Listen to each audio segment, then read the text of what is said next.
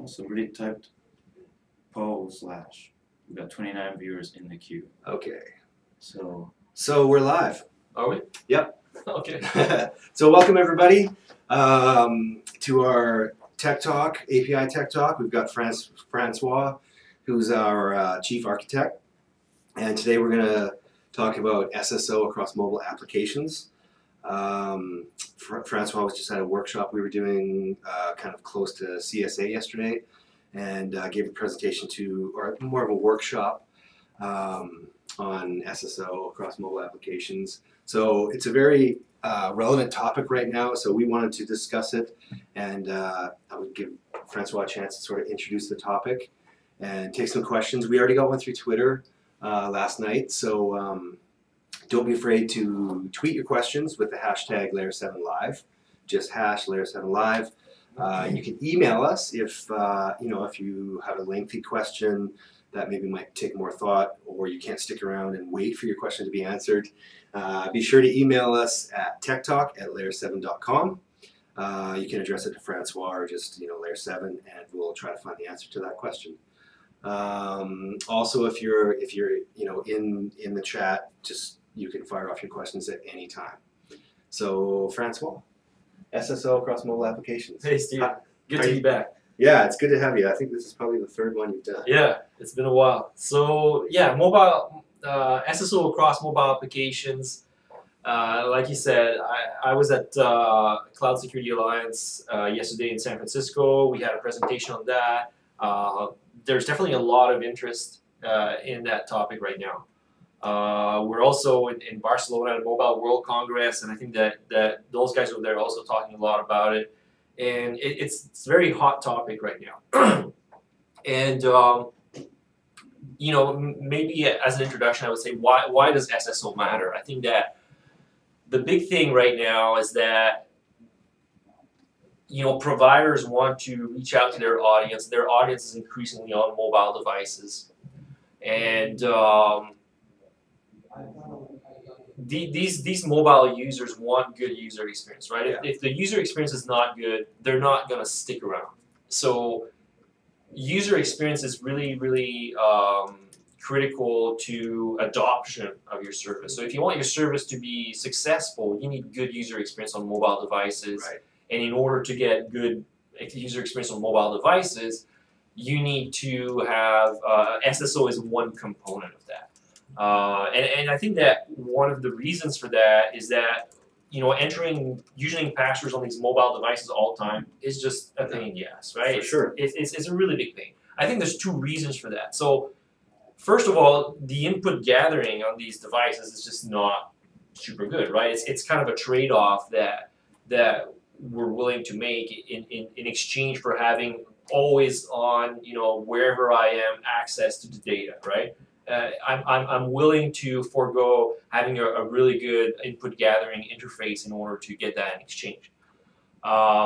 So entering passwords is difficult. And the other reason is that... Plus, we want to switch through applications all the time, yeah, while we're on our mobile device, right? You switch your applications, and there's a lot of applications. So there's just so many passwords that you can remember at any given time, right? Yeah. My brain can only remember so many passwords, and that's fewer passwords than services I subscribe to on my mobile platform. So there's no way I can remember all these passwords. And the thing is that when I'm sitting at my workstation, that password that I can't remember is just way easier for me to access than when I'm riding my bike with one hand trying to remember the password. It's just bad user experience. So yeah, I think that's why single sign-on matters so much. Right. And so, what does it have to do with OAuth? Is it because it's the APIs that are? Yeah. So it has to do with OAuth because we're talking about mobile single sign-on. So mobile applications consuming APIs, right? You have a bunch of mobile applications on your mobile device. They consume APIs, and you need to authenticate those API calls. And that's done with OAuth. So that's the connection between mobile SSO and OAuth. Right. Okay. And so, what does it have to do with Layer 7? Yeah. At this point. So what does mobile SSO have to do with Layer 7? People these days come to us for API management. Right. Right. But the API is just one side of what a lot of our customers are doing, right? The API is on the provider side, and then they have mobile applications that consume these APIs. So we end up in situations where our customers are building an overall solution that includes API access control, and this is definitely our specialty. But those APIs are consumed by applications, and the same project includes both the client side and the server side. Right. So we end up being pulled in these projects, and people ask us to accommodate this mobile single sign-on as part of our API management solution right now. Right. So these are both externally facing applications and internal applications that employees are using, but also these are like openly published APIs? So yeah, single sign-on matters to any mobile users. Right. But what we do see a lot of is, for example, the enterprise reaching out to its workforce through mobile applications and distributing a set of applications that targets these users. So, and that gets into mobile single sign-on across applications within a domain, as opposed to single sign-on across domains, right? Right. So if you're an enterprise and I'm working and you're distributing a bunch of applications for me, it makes sense for me to have a single sign-on experience across the set of applications that you make available to me. Right. So the key then is the user experience, but security. How do you balance the user experience and the security aspect of? Yeah, that's difficult. So remember how I always bring it back to user experience, because I think on mobile device user experience is sacred. Right. So as a user, it's bad user experience for me to have to type in a bunch of passwords all the time. Right. But what's also bad user experience is if I don't have the feeling that the provider is not taking sufficient precaution in identifying me before giving me my data. Right. Right? I mean, if I download an application and I don't never have to sign on and I get information that I feel should be private to me, that is also a bad user experience. So you can't implement SSO in such a way that you're skipping authentication when it's actually required. Right. Okay. So it's a tricky balance for sure. You want to make it easy for people, but in many situations you also want to make it safe. Right. Okay. I also just wanted to. We got a couple comments that maybe the video is a little bit blurry. Yeah. So we could take a second and I'll move the camera a little bit. Quick look at the video. Just remind people to send in their questions. I think we'll take a stab at the one from J Cyrus 2. Sent that one in or last night, I think. There you go. Hopefully J Cyrus 2. So we're talking SSO across mobile applications, of course, and he asks, how does it change if the data is PCI or PII? And these are compliance issues, right? Yeah. So. Or even GLIBA. I'm not familiar with that one, but I'm guessing that those are all compliance issues, like you said, PCI and things like credit card information and things like that. I mean, those are extremely important things that I'm not sure if that is directly related to single sign-on, in the sense that single sign-on does not mean you don't have encryption of data, nor doesn't mean that you don't have it, right? That they're kind of like two separate things. Right. Of course, as part of being signed on, if that means you have easier access to information, then I guess it could be indirectly related. But yeah, the more certification requirements, the more sensitive the data is, I think that the shorter the sessions should be, right? So from a single sign-on experience, yeah, I guess that could affect the user experience, and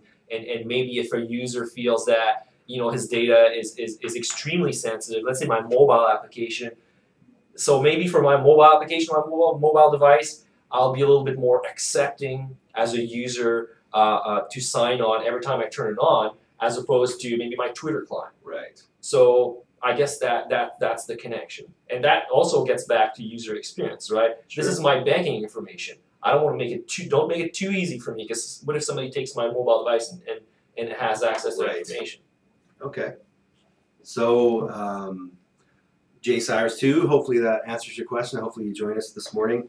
If it doesn't, feel free to tweet in a follow-up or chat in the window. But yeah, thanks. So make sure you keep those questions coming, or I comments see even. Strawberry Jam there. Thanks for telling us about the video, Strawberry Jam. Yeah, thank you. So, question, can I use SAML for federating authentication across applications on a mobile device?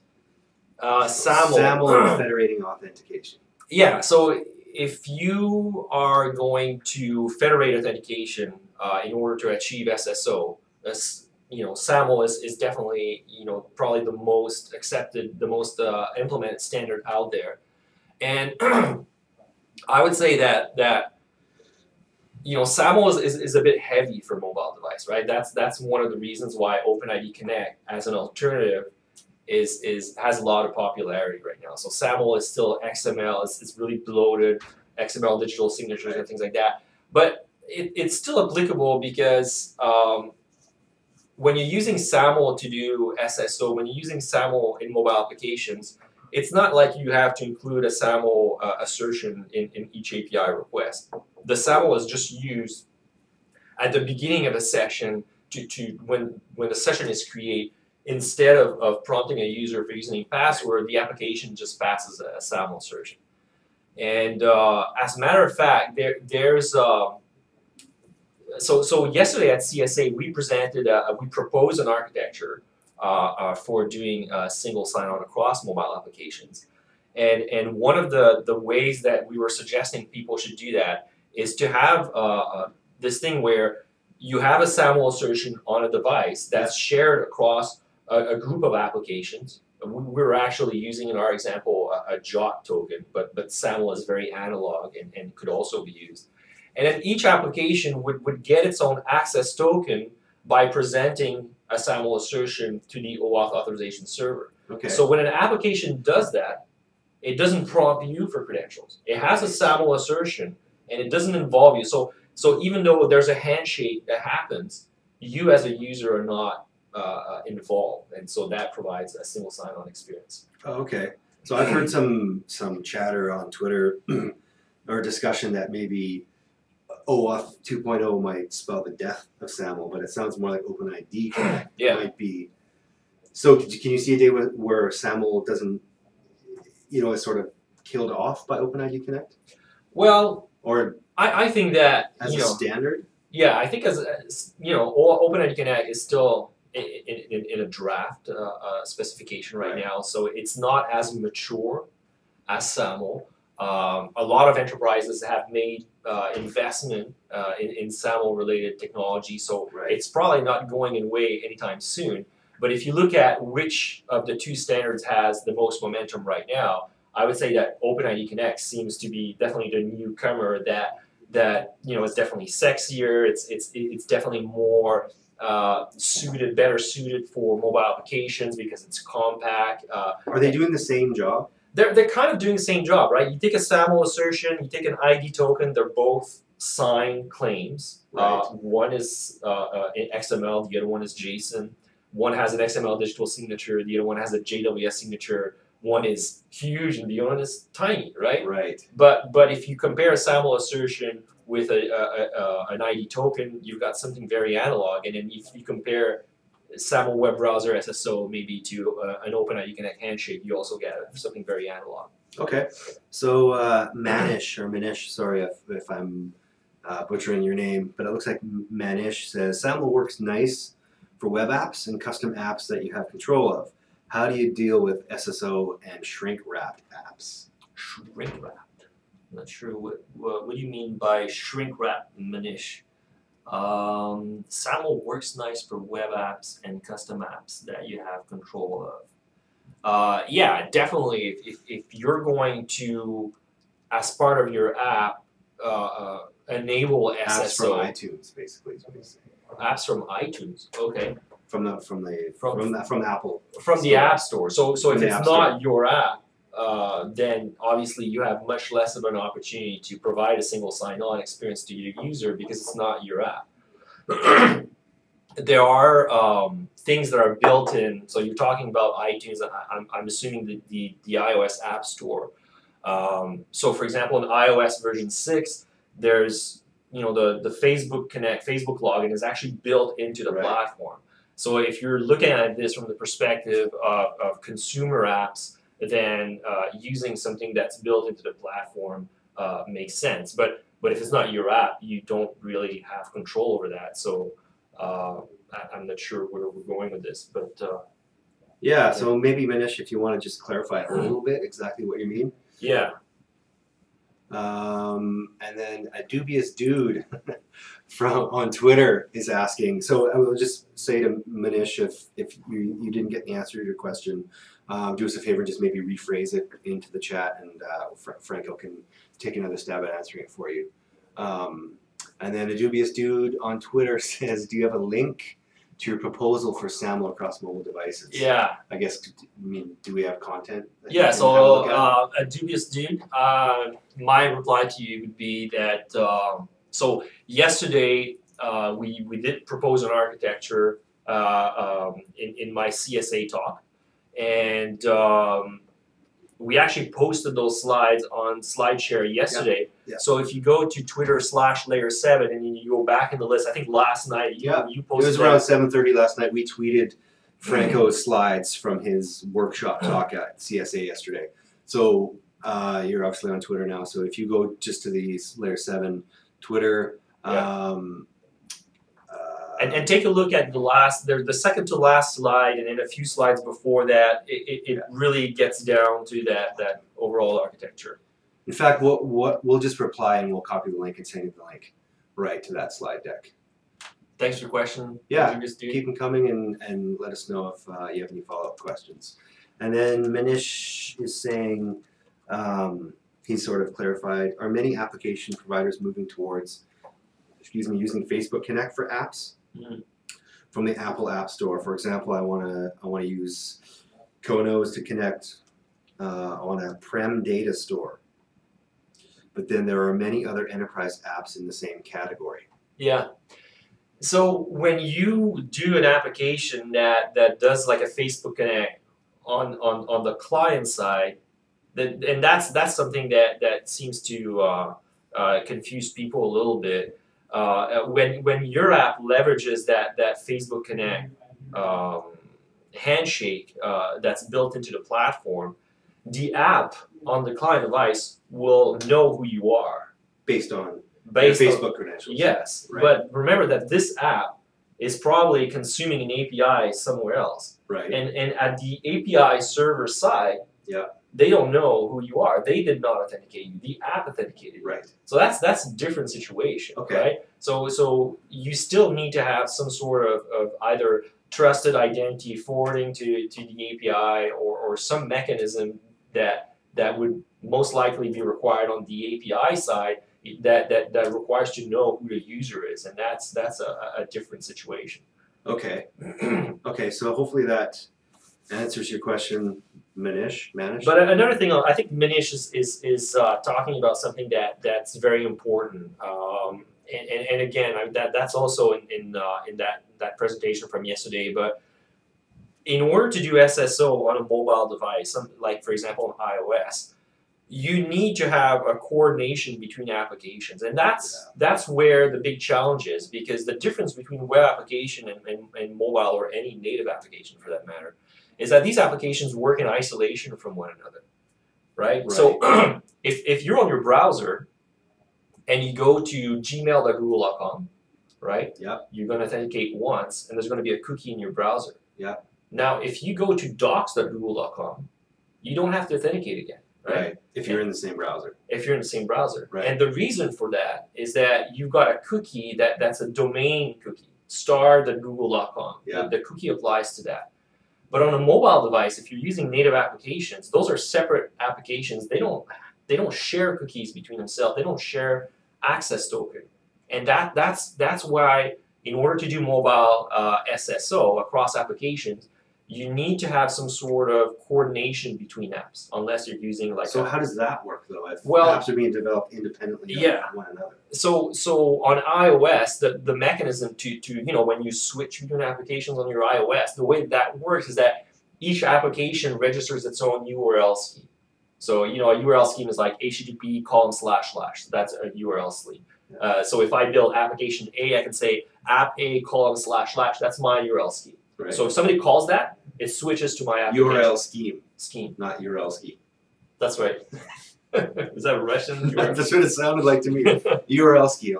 Yeah. URL scheme. Sorry. Yeah. So by applications each registering their own URL schemes, that allows you to pass this code between applications, and it allows through the URL to pass information between things. So Right. so before iOS 6, when you did a delegate authentication to Facebook before it was built into the platform, the way that it worked is that you switch to a URL scheme for that Facebook application where you already had a session, and then it came back to your application with a token.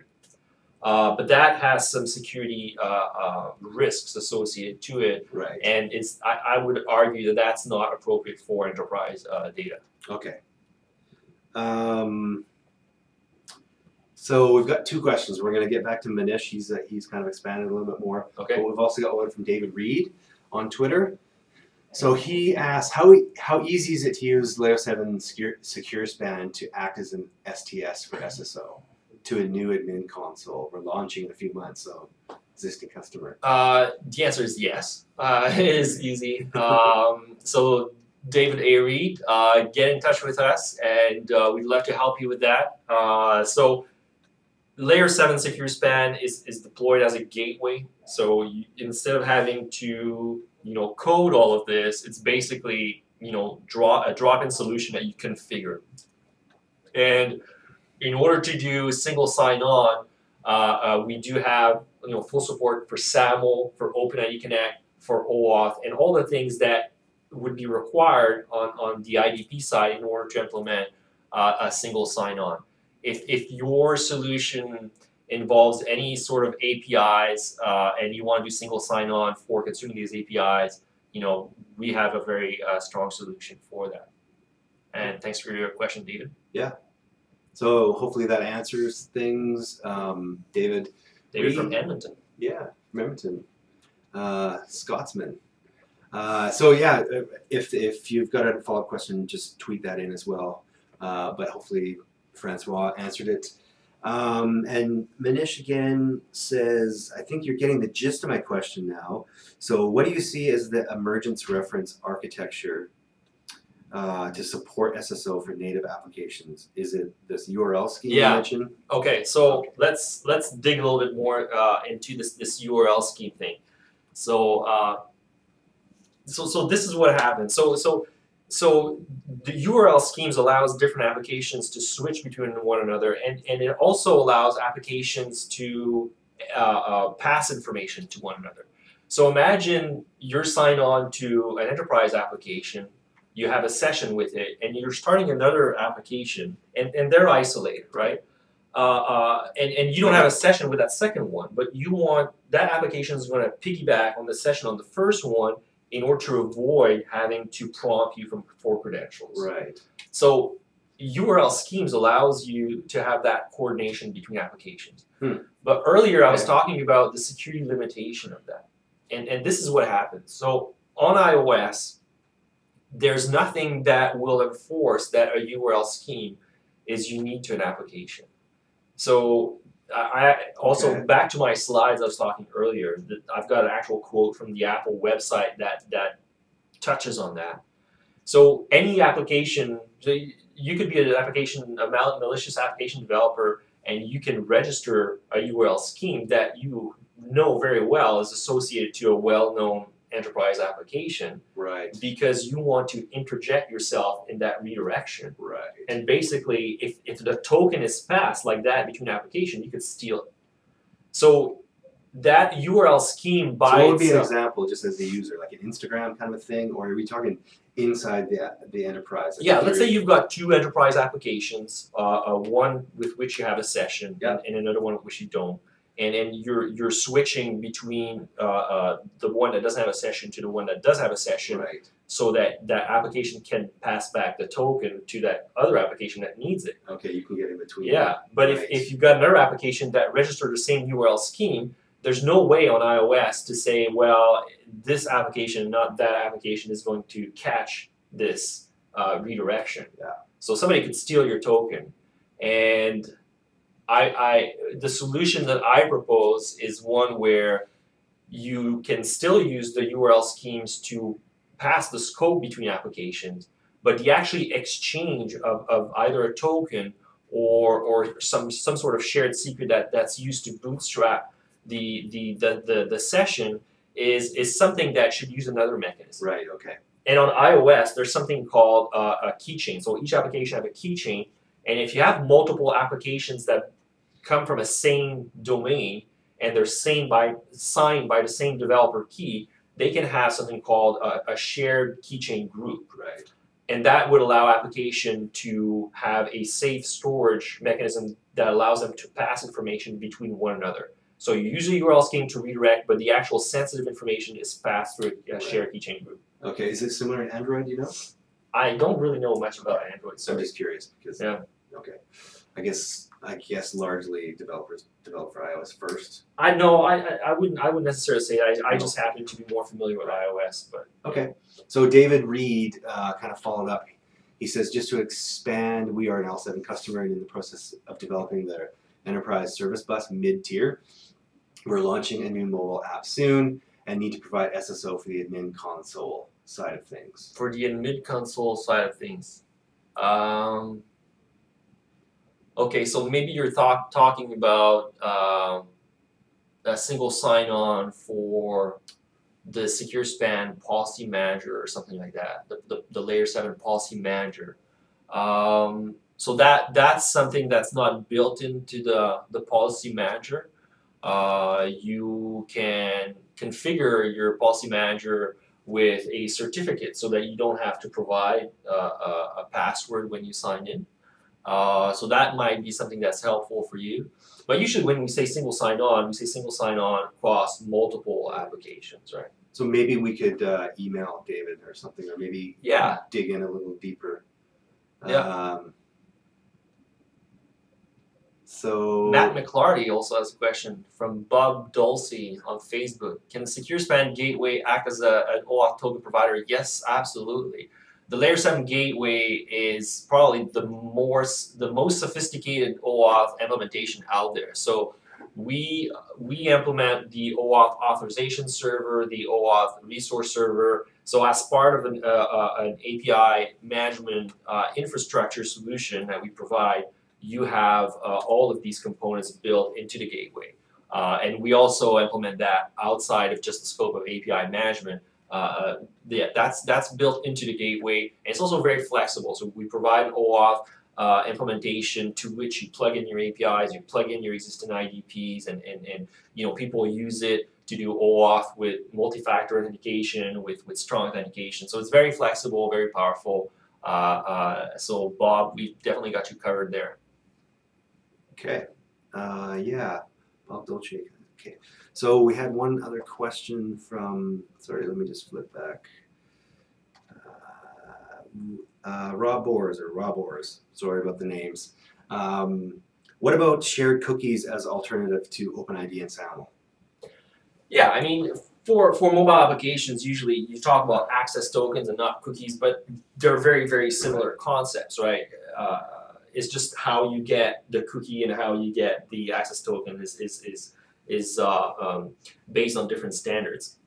So yeah, in the solution that I describe on my slides, I have a mechanism where you've got an identity delegate application on the mobile device that takes the user through an OpenID Connect handshake, and then you get this ID token, and this ID token can be used by each application to get an access token for that ID token. So when you do it that way, each application gets its access token.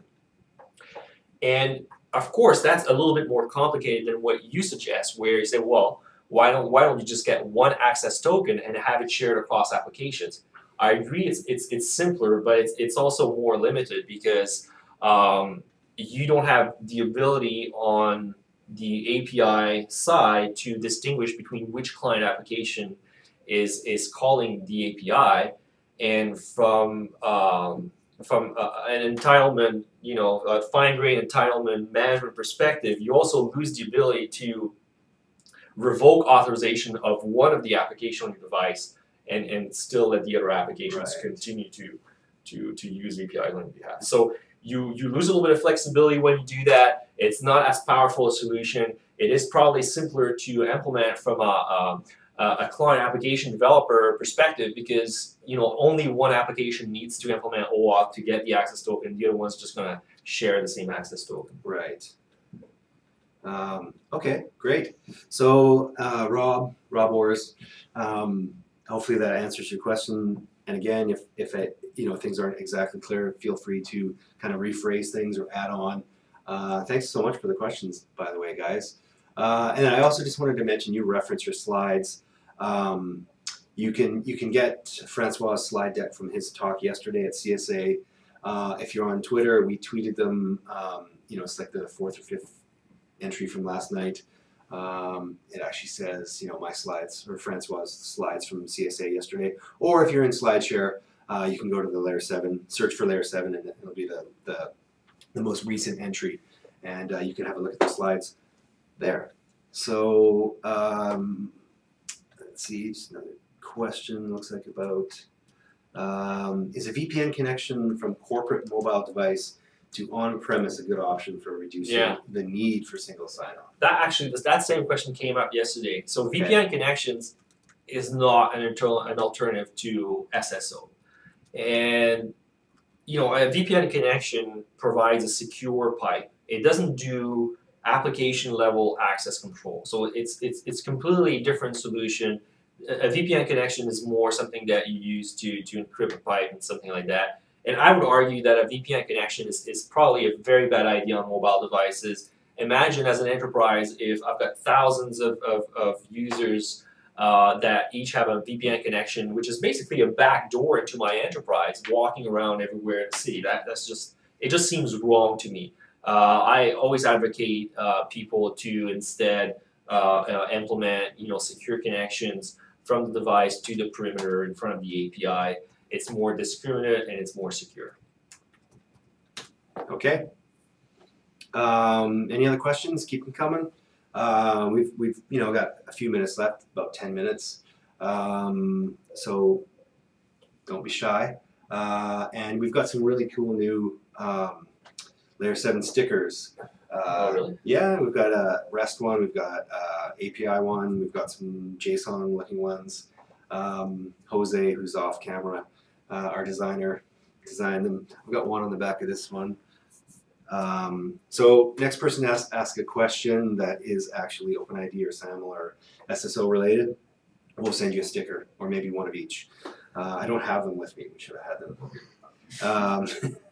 So anything you want to add? Just maybe one last thing before, because I know that everybody seems to be asking about OAuth, and I feel that last week there was a little bit of an incident with Facebook around OAuth. That's right, yeah. And it just enrages me that because somebody. So the incident was Facebook was hacked. Yeah, Facebook was hacked. It's something that wasn't really. I think a lot of people were aware of the fact that there are some OAuth implementation out there that are not, done in a way that's fully secure. Right. I just want to say that don't throw OAuth under the bus because somebody doesn't use it properly. I think that's that was that's the claim. The wrong reaction. Yeah, basically people were saying isn't secure enough. Yeah, because Facebook is hacked, it means that OAuth is broken or it's not secure enough, and you hear that all the time. And I would say no. I mean, you should implement OAuth. It is the standard for API access control. You should do it in a way that's secure. OAuth by itself is neither secure nor insecure. Of course, you have to take normal precautions the same way as you protect any API when you implement OAuth. So don't throw OAuth under the bus. Facebook messed up their implementation. It's not the standard's fault. OAuth, in my opinion, is still very, very critical, especially for what we're talking about today. Was the Burger King hack anything to do with that, or is that just simply bad password stuff? I think Burger King was different. I'm not sure if it was related to OAuth. I was just curious. I don't know either. Sure. Okay. Eel Park wants a sticker. Do you have a question for Franco? Yeah. Any last questions? Go ahead, throw them out there. And I think, I think we had a really good attendance. It was one of the highest ones yet. Awesome. So Francois, you are the golden boy. All right. I'm just giving everybody a chance to get their thoughts together. If there is kind of a final question, I'm just gonna scan Twitter once, go through the stream. Going once, going twice. Going once, going twice. Cyrus likes your shirt. Franco. Thanks, Cyrus. This shirt is not for sale. I'm No. not giving it away. Yeah, we might have to design some OAuth shirts that look like that. I know Angie Gray wants one. Right. Okay. So I think we're just going to say One last question. one last question. Where? Are we still debating OAuth 1.0A and 2.0? I think that's pretty much done, right? All new implementations out there are going with OAuth 2. And that I think that's been going on for quite a while now. Yeah, OAuth 2 is a done deal. That I don't see much, justification. Is it a done deal? Yeah. Oh, yeah. Okay. It is. Yeah. It's done. So any new implementation should definitely use OAuth 2. If you were not sure, I would just default on that. Yeah. Okay. So I've lost my. Okay. So SP, are we still debating OAuth 1 and 2? SP, if you want to send us your address and your name, you could direct message us if you want to be private on Twitter, or you can send it to the email, which is techtalk@layer7.com, and we'll send you a few of those stickers because you asked the final question. So again, we're just going to say thank you so much. We'll be having another Tech Talk towards the end of March. Stay tuned for details. Yeah, email us at techtalk there. Awesome. Thanks again, Franco. Nice to see you again. Jose is off camera. Thanks for handling Thanks, all Jose. the feed. And we'll say thanks one more time. Talk to you in March. One more quick question. GMO Todd. GMO Todd, and he's a friend of the show. I've seen you here before, so thanks for coming back. Hey, J-Mo Todd. I hear OAuth 2 is very complex. Is OAuth is 1.0 still recommended for the enterprise? That's a good question. It's the other way around. People always complain that OAuth 1 or actually OAuth 2 was kind of a response to OAuth 1 being a little bit difficult to implement, especially on the client side with those HMAC signatures all over the place. So I'd argue OAuth 2 is more simple. OAuth 2 is also more complete. It addresses a wider range of use cases. So OAuth 2 is definitely the recommended version of OAuth for the enterprise. It caters much better to the enterprise. As a matter of fact, most of the complaints about OAuth 2 come from the website of the standard committees, which feel that OAuth 2 is too enterprise-driven and not web-driven enough. So definitely stick to OAuth 2 in the enterprise. Okay. So hopefully that helps and answers your question. More. Another question. They come in flurries at the end. Brian 76T2 says, "Is OS insecure on mobile because of the need to use implicit grant and lack of client secret?" Yeah, that's a very good point, Brian. So yes, you are correct in a way. If you are going to use the implicit grant type on OAuth, it will rely on a redirection between applications, and therefore there is the risk of a malicious application introducing itself into that handshake. So you don't have to use the implicit grant type, of course, with OAuth though. And if you are dealing with a situation where an application is trusted by the user, And what I mean by that is that, you know, if I download the official Twitter application, I know this comes from Twitter. If I started on this application and it asks me directly for my username and password on Twitter, I'll be okay with that. Comfortable. Yeah, if I download Hootsuite, I won't want to give my username and password for Twitter on it. So the same thing applies to a domain of applications on mobile device. So if as an enterprise I'm reaching out to my workforce by providing them applications, it is acceptable from a user experience to give my credentials to the application directly as part of the OAuth handshake. So instead of using implicit in that case, you're using something like the password grant type, resource owner password credential, and then you no longer have that risk of a malicious application introducing itself in the handshake and stealing an access token. Right. But in general, you are correct that on mobile applications, those clients end up being public clients as opposed to confidential clients, and that's a little bit less secure. But Okay. so stick to the grant type that's more secure, like password. Right. Okay, so I just wanted to say to Brian, thanks for the question. Guillermo, hopefully, you know, you got the answers you're looking for. And one last final call for questions. Last time we got 2. So We'll never get out of here. no, but that's okay. What time's your flight? I've got some time. You got some time. Okay. Oh, there we go. No, it's an No, that's a promote tweet. Okay, so thanks, guys. We really appreciate it. Hopefully, you got a lot of you learned a lot, had your questions answered, and watch our Twitter feed for details on the next Tech Talk, which should be towards the end of March. Thanks very much, Francois. Thanks again. So long, guys.